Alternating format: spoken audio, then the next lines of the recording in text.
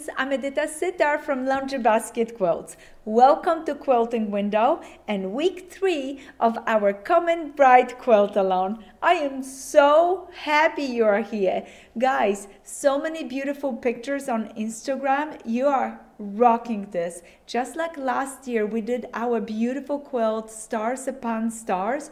This year the Common Bride is taking over your sewing room and you have so many beautiful blocks to show for. So keep going. I'm super proud of you. We are moving along and today I'm gonna show you how to finish your blocks, your star blocks. So we're gonna finish the center block as well. I'm gonna show you how to finish those blocks outside. Super excited about it. Many of you have been asking, how can you use the Alaska ruler to cut it? I'm also gonna show you this, but for anybody that's just joining us in case you don't know, we working on our Common Bride pattern. Is this beautiful quilt. It's the one behind me, and the pattern is available on our website. I'm gonna put the pattern next to me to remind myself what we're working on it. I have my page already right next to me, and I'm super excited. We are on page number 3 and 4, so please open page 3 and 4. I had to double check and I'm so excited for you guys. If you wanted to, we have kits on our website. We have this beautiful kit that have those gorgeous bundles. The dark one is for all your dark pieces, and then the light ones is for your backgrounds. We already used some of the fabrics for our stars. We also have acrylic templates. Those are the templates, and again I have my template A front of me because the template A is the diamond that goes all the way around my star. So that's the diamond that we needed. If you have cut all your fabrics already, the 400 diamonds, we're gonna be pulling from that stash, so don't cut it again. That's the diamonds that we're gonna be using to put it around our blocks. Now, many of you talk to me about our Alaska ruler and cutting.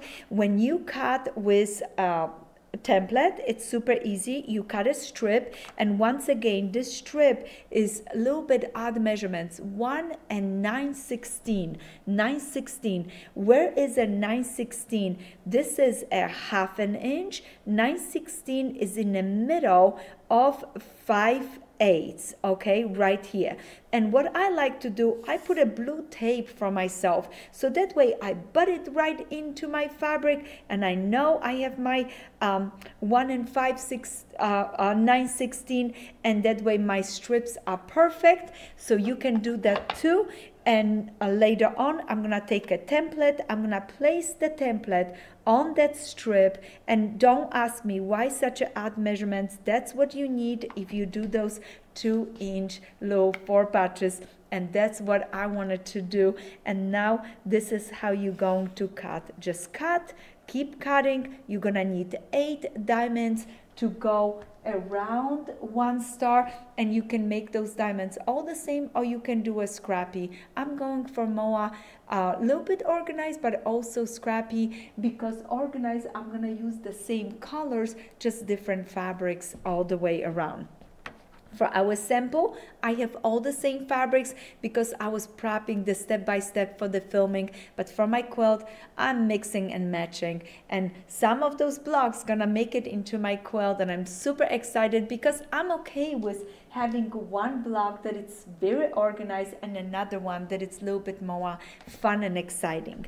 Now, if you want to use Alaska ruler to cut it, you can go ahead and tape the line where it shows you the 1 and 9/16 and go ahead and cut it. Like I said, 9/16 is just above, but what I would do is, the best way to do it is take that paper template from your pattern, cut that paper template, then position that paper template right on your ruler. Look at what I did, and I have a double sticky tape right there. Do you see? So my template stays right on it, and that way I can visit and talk with you guys and go ahead place my ruler, I matched it up, I can see the fabric right here, it's matching it up, but I'm not trimming that paper template. I nicely use my ruler to cut the diamonds as well. So you can go ahead and go that route if you would like to.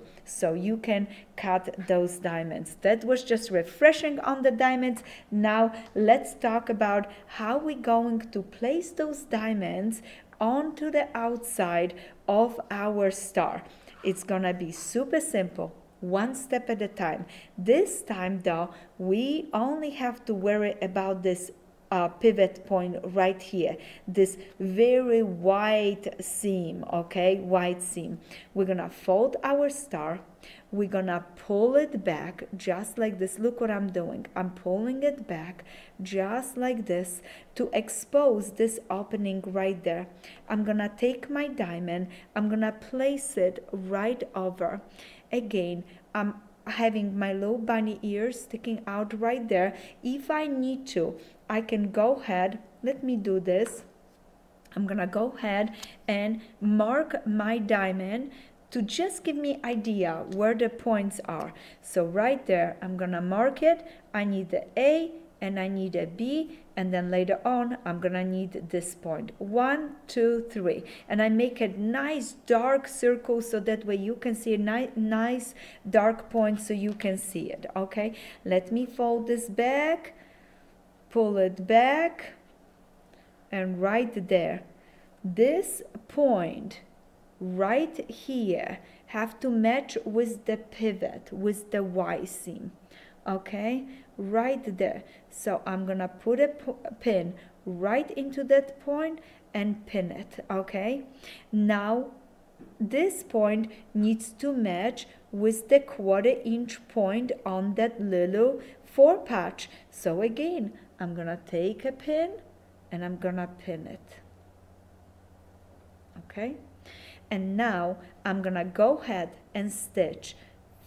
This time I don't stitch from the point, I'm gonna start stitching all the way from here, all the way from here. No longer I have to worry about Y seams, so I stitch all the way.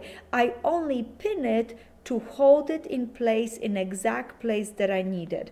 But stitching, I'm gonna stitch all the way from here, straight down, stop, back stitch, lock that stitch, okay?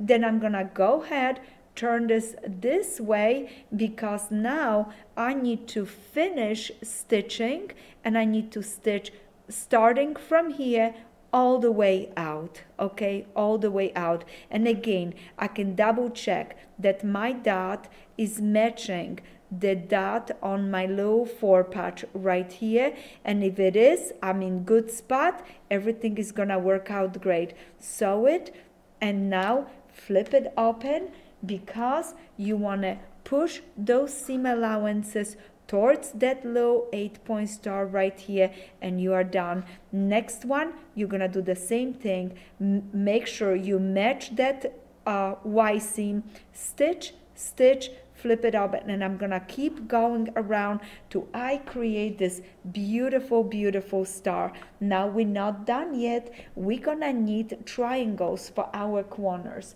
and we're gonna need 1 block with accent beautiful triangles for our center, and I chose those blues to put it. I thought this blue here, there's the softer blue here, I see some blue in there. I don't know why, this fabric really appealed to me, and with the gold and blues it really worked nice for me.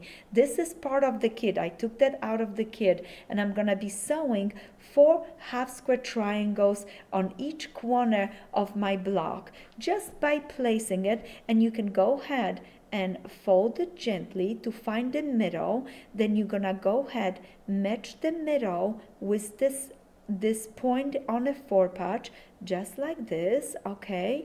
Center it up. I'm gonna pin it nicely in place.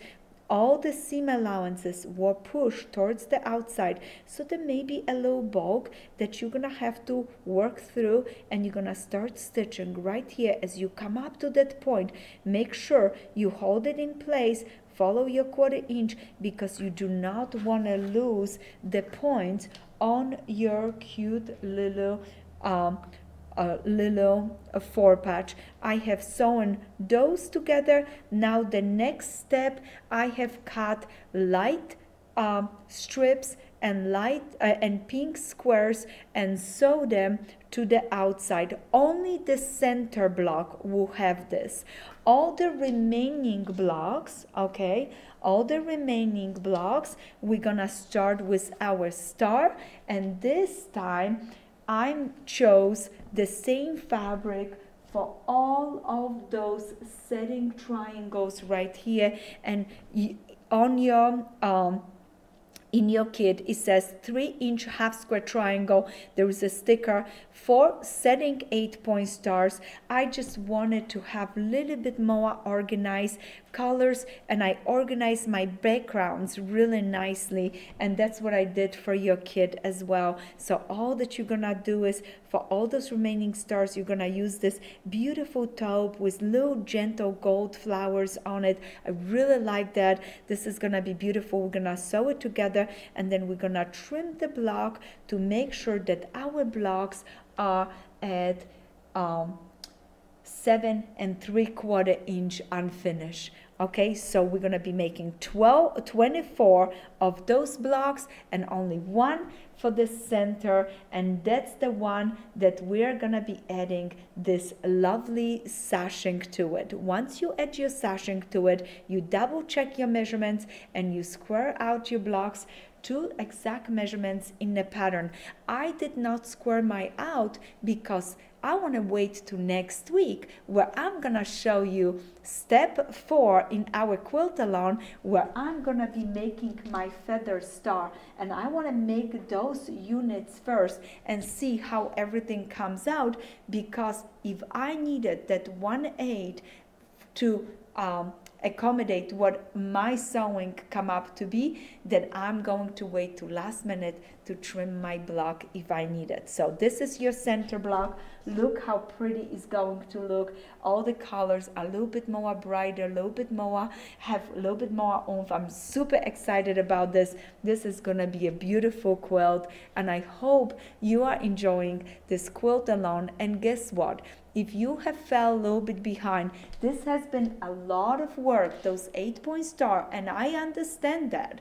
So if you're falling a little bit behind, do not worry. Our videos are gonna stay forever and ever on YouTube, and you can take your time. If it takes you 2 weeks to achieve all your little 4 patches, so be it. Do not worry, as long as you're doing a good job moving along. But also remember, if you get tired of making something, you can switch, you can keep going. We need 1 for the center, and those can be waiting for another week, and you can catch up with this part of the quilt. For now, I need a 1 center, because next week I'm gonna see you for a feather star. I hope you enjoyed this video, and I hope you're gonna give us thumbs up. Make sure hashtag, if you're posting pictures on Instagram, comment bright, hashtag comment bright. And thank you so much for visiting, and I wish you happy quilting.